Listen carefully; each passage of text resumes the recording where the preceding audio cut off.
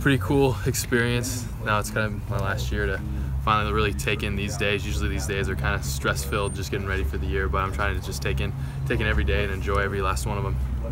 So you guys, I know before, or after every huddle last year, it always break on Omaha. So this year, kind of the message is finished. Then, kind of tell me about that. It just has to do with kind of how last year finished. We want to be able to do what we did last year, but go that extra step.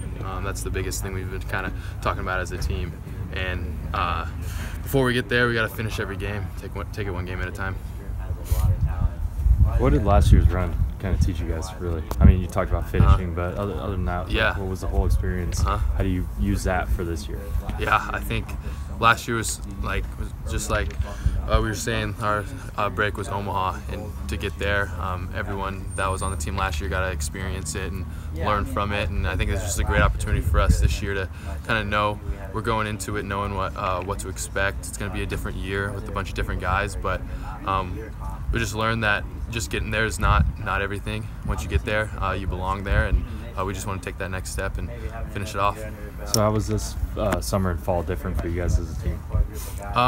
We came in just as hungry as we were the year before. The year before we kind of didn't make the tournament, so it was kind of a different kind of motivation. But I think the way last year finished, it kind of just lit that fire, and we were able to have the leadership to make sure we were staying accountable and making sure we were taking the fall and summer to really get better. And I think a lot of guys made some good strides, and it'll show on the field soon. Is the fire a little more, a little hotter when you made it there and were so close as opposed to the previous season when you missed it?